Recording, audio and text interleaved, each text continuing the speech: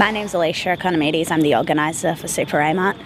The guys here just joined the union about 6 to 8 months ago, and what happened was we started our EBA negotiations so the guys could get a better pay rise. They haven't had one in the last 3.5 years, and they're all paid $20 an hour to do, frankly, what is basically the work of someone who should be paid like $25 an hour as industry standards go.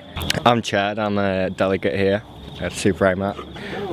Well, we're trying to negotiate our first EBA, and the company's adamant that it's only an award-based company and it shows no intention to work with us guys and come to a fair solution.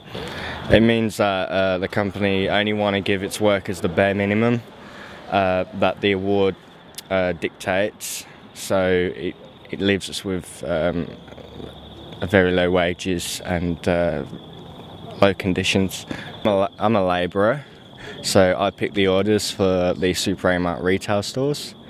So this is the freight. A lot of the freight we handle, for example, a Zuma buffet is 107 kilos, and we would pick that on our own. So we work pretty hard, and we don't think it's unreasonable to ask for a fair wage. They're owned by a private equity company called Quadrant Private Equity. Yeah, they earn a lot of money, and to my understanding, Super A Mart's in one of their highest profit tiers. The managing director, Chris Hadley, there I think earns about $7.8 million a year. Well, today we're going on a freedom ride, going to take the bus for low wages, and Super A Mart has now told us that they are an award-based company.